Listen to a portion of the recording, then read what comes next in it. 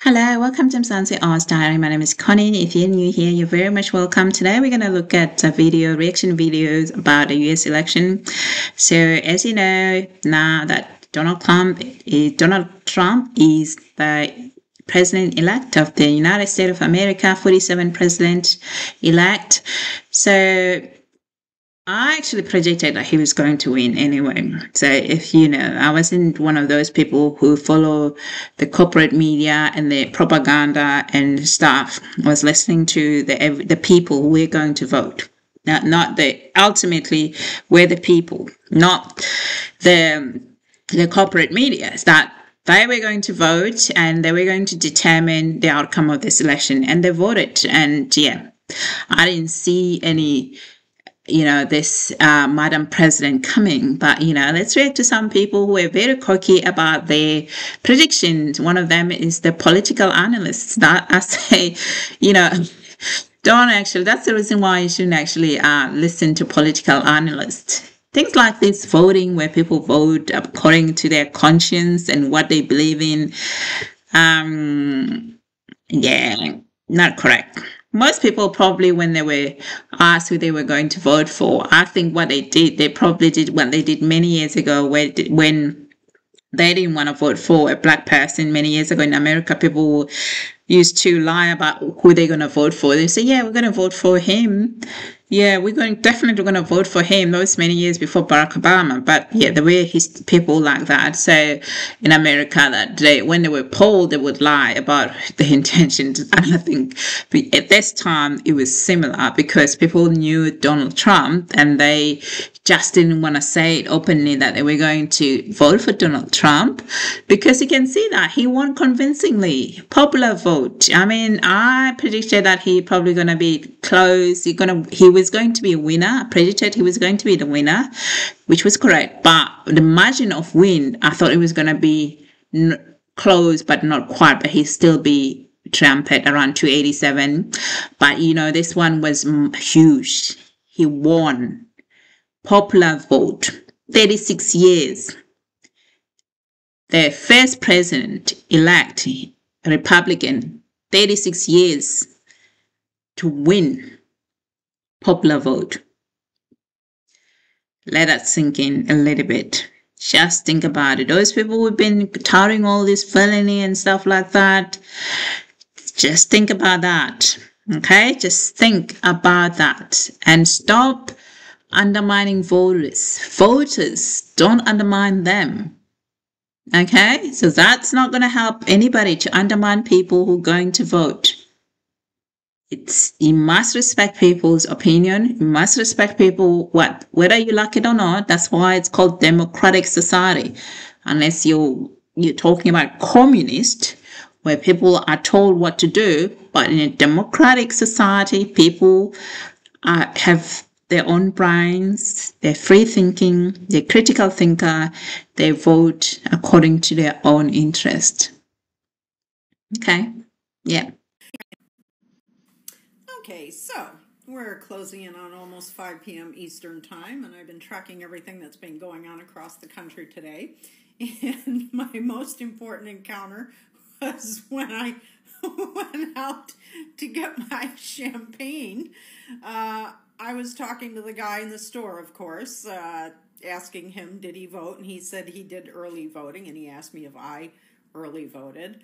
And he asked me, why I was getting the champagne. And I said, because I'm going to be toasting Madam President tonight. And he just looked at me with kind of like a smirk on his face. And I said, she's going to win this, right? And he says, oh, well, it's very, very close. And I said, no, it's not. He says, well, what do you mean? I said, no, it's not. The women of America are making their voices heard. Reproductive rights is what it all comes down to. And the women are voting in numbers relative to men that are unbelievable. She's won this. And I said to him, she's going to take every one of the swing states plus Iowa. And he said, oh, but the numbers are so close. I said, I'm a political analyst. I'm telling you right now, the numbers are there. She's taking this election. And then I said to him, you realize, and he didn't tell me who he voted for, but of course I knew. And I said, you do realize you wasted your vote, right? And I didn't care. And I walked out with my bottle of champagne and happily walked home. Bye-bye.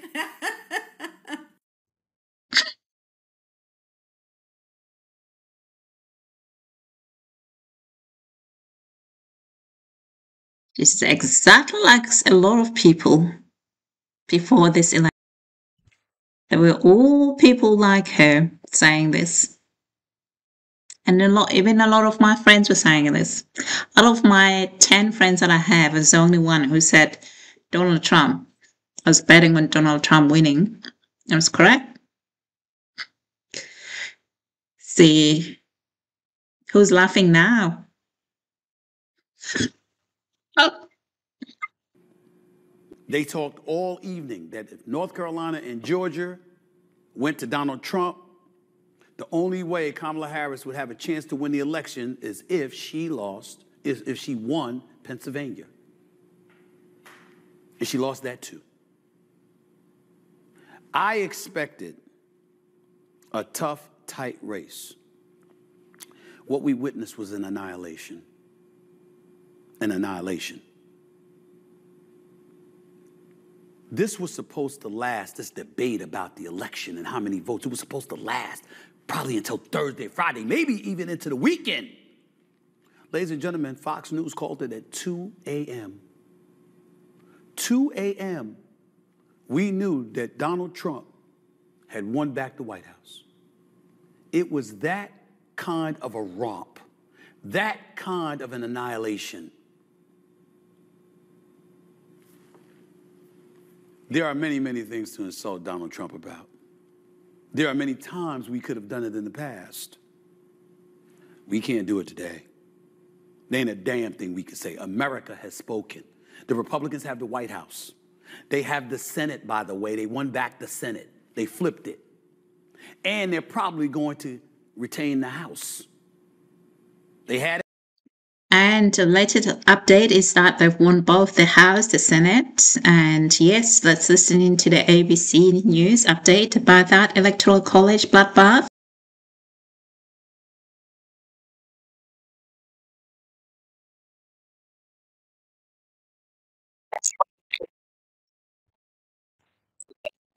So this is the clean sweep of the Donald Trump. Look at that, 312 Electoral College versus 226 for Kamala Harris.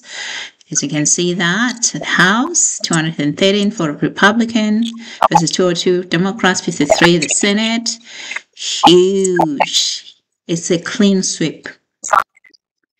So Donald Trump will have no problem to put anything through the US Parliament, anything. He's got everything that he needs.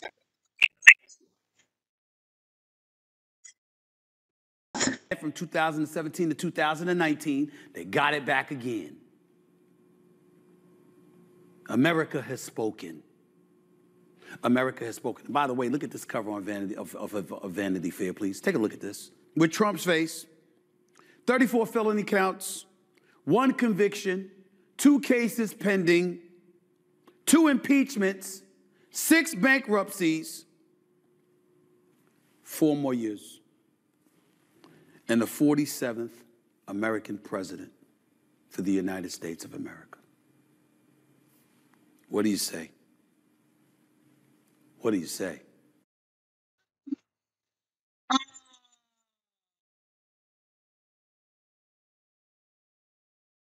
About the historic nature of this sweep. Yeah. And Willie said, do you know, he only lost Illinois by 4 points. 4 points. New Jersey by 5. I mean, you talk about we had talked about a red wave 2 years ago that never materialized. This is I've got to say, this is the biggest red wave I've seen since Ronald Reagan's 49 state victory in 1984. It seems every Republican across the country improved. Donald Trump is on track to sweep the 7 battleground states. We still have 3 outstanding. We'll see how those go. But he did better almost everywhere, in every county where the hope. So he's already has won all of them, all of those battlegrounds. won them. The elected update that I showed you, he's already won all of them. So this is an update. So this video is old, obviously, but yeah, just giving you all the update that he's won all of them. So there's no doubt now. From the Harris campaign was that she would make up ground on Joe Biden's suburbs. Donald Trump actually did better. We'll break down some of these numbers, but the gender gap was not nearly as wide as the Harris campaign needed to be, and Latino men came out in force for Donald Trump. Boy, what a huge difference that made. And, you know, that was really just part of the stunning outcome. I mean, America, first of all, is far more to the right than any time in our lifetimes, even going back to the Reagan years. And Donald Trump won in dominating fashion. But he did that along with other Republican candidates in the Senate races and the House races. They're likely to dominate all branches of government for the next several years. And Donald Trump not only broke out through that sort of hard ceiling of 47-48%. Think about this. He became only the second Republican to win a majority of the popular vote since 1988. In 36 years. And he did so after a week of polls, most notably Ann Seltzer's revered Des Moines Register poll showed Harris making remarkable inroads among the type of voters who would swing the margin for Harris in the blue wall states. The opposite actually ended up being true. Donald Trump won in a rout across Big Ten country, taking Pennsylvania, Michigan, and Wisconsin without a serious fight. And now with expectations rising in the Harris camp in the final days of the campaign in a historic ground game, when you look at the depth of it and the reach of it, this race still ended up being over before it began. And Jonathan Lemire, I mean, it is, again, the scope and scale of this victory is sweeping. And we can focus, by the way, we can focus on Donald Trump if we would like. But this goes so far beyond Donald Trump. Make no mistake, his victory, again, historic. But you look at Republicans across the nation. You look at how handily they're winning states. As Willie said, you look at Illinois, a 4-point margin. Illinois, a 5-point margin in New Jersey. This is a Democratic Party that has been just wiped out this morning. Yeah, is wrong. I think the more relevant question actually is what is wrong with America? I think what is wrong with our country that the Republican Party would choose as a candidate and support a candidate who is an insurrectionist, who is an election denier, who is someone who is twice impeached, 34-time convicted felon, someone who has been accused of alleged sexual misconduct by 26 women, found liable for sexual abuse. What is wrong with this country that they would choose a message of divisiveness, of xenophobia, of racism, of misogyny, over a message of inclusiveness, a message for the people, by the people, of the people? That's what the problem is. It's the Republican Party. But can I say something before we can do a second? The Democrats are the ones. They are the party that cares for the blue collar Exactly. voter. The Democrats are the ones who. No, The View. Oh my God. Something's wrong with The View. The Americans have decided. They've decided. What is wrong with you all? You must accept and respect the vote. Stop insulting people and asking questions and insulting them, calling them xenophobic, all of that.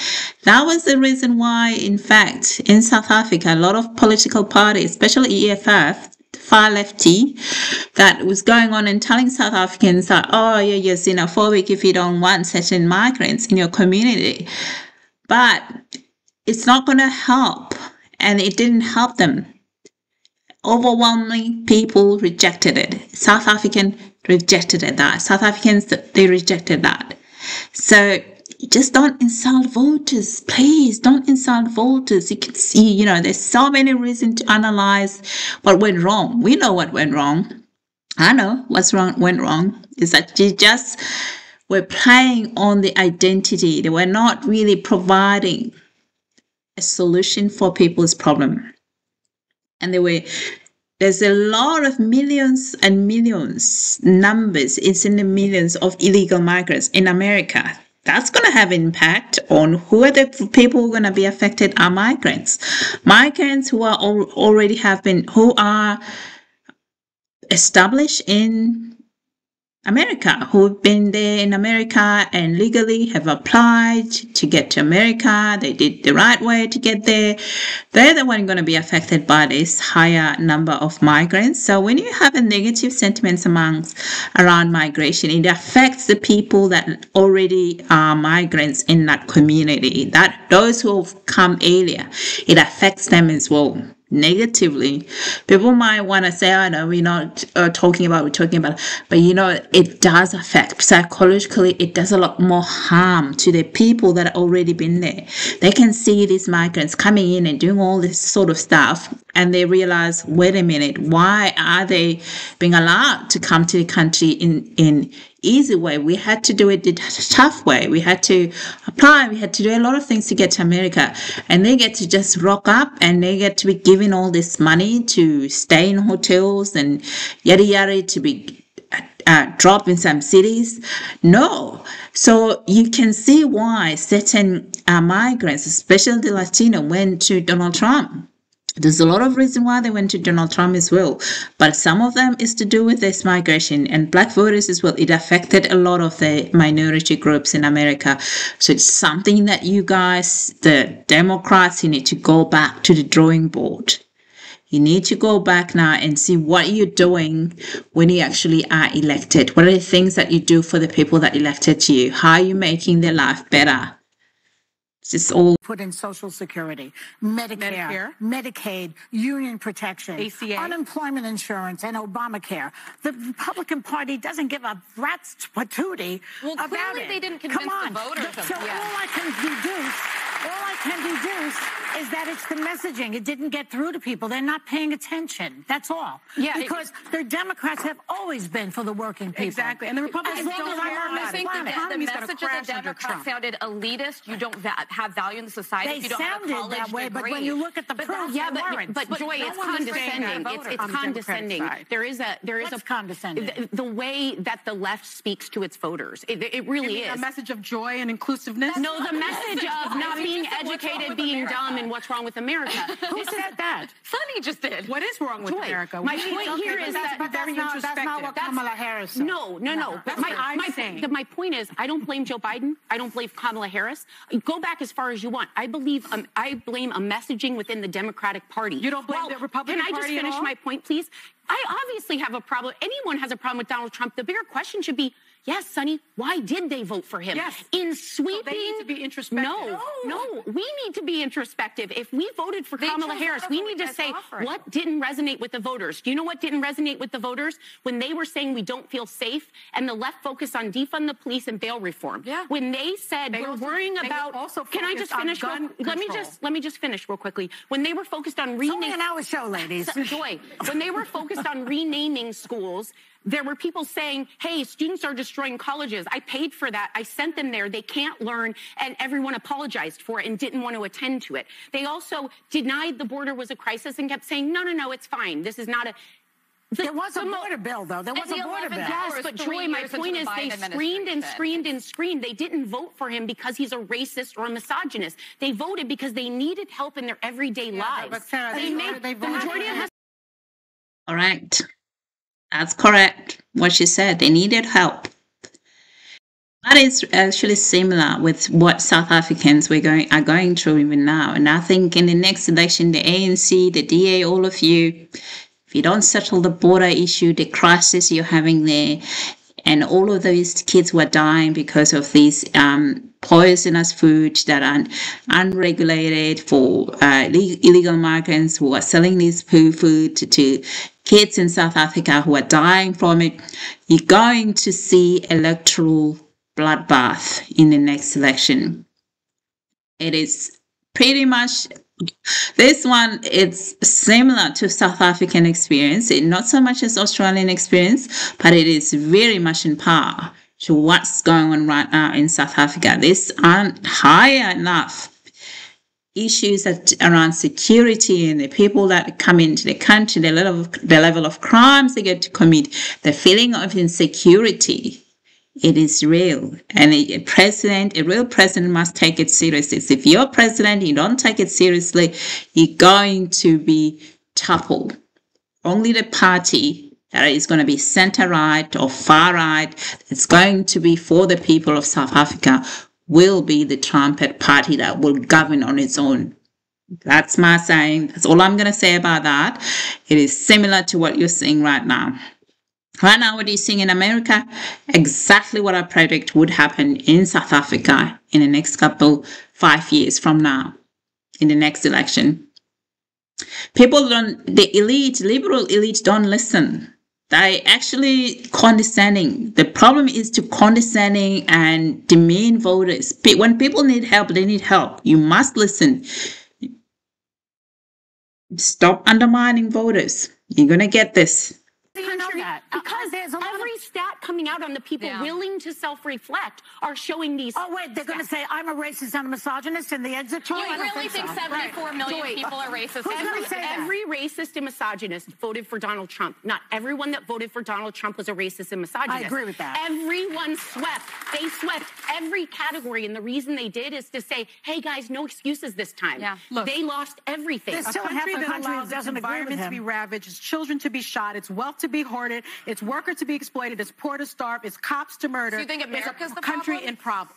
in trouble? So America's the we go problem, with and the Trump is not going to make it better. Anna, hold it for the next segment, right? We'll be right back. Hold it. Yeah.